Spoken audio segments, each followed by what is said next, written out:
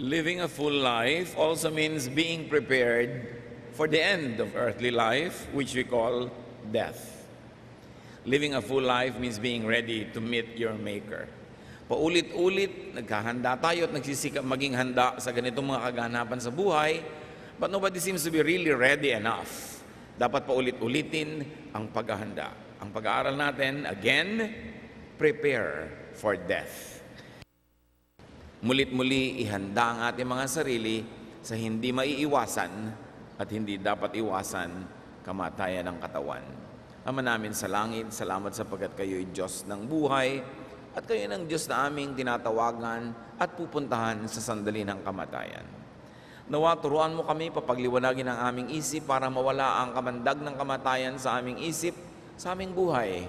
At ito yung maging isang bahagi ng pag-unlad ng aming espiritu patungo sa inyo. Teach us, guide us, forgive us our sins, O God. Cleanse us so we can hear your voice. Lead us, be our speaker. We ask you, we seek you, and we thank you. In the name of Jesus, the God of life, the Lord of our salvation, your Son and our friend. Amen. Prepare for death. Death cannot be avoided. Death cannot be escaped from.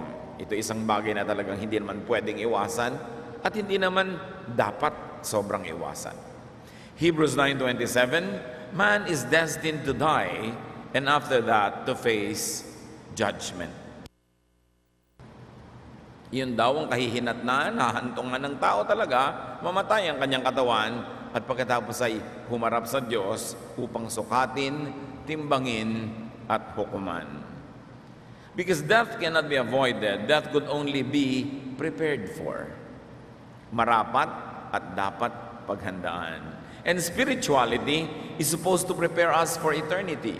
In fact, any religious practice is meant to also prepare us for eternity. So how do you prepare for death? Accept death as part of God's plan.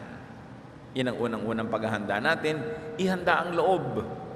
Ihanda ang isip na ang kamatayan ay bahagi na ang kalooban ng Diyos para sa tao.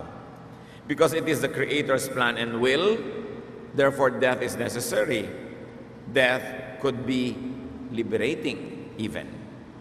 Psalm 90 verse 10, the length of our days is 70 years, or 80 if we have the strength. Ito daw ang ideal na haba ng buhay, 70 years. 80 kung malakas ka, kung kaya mo pa.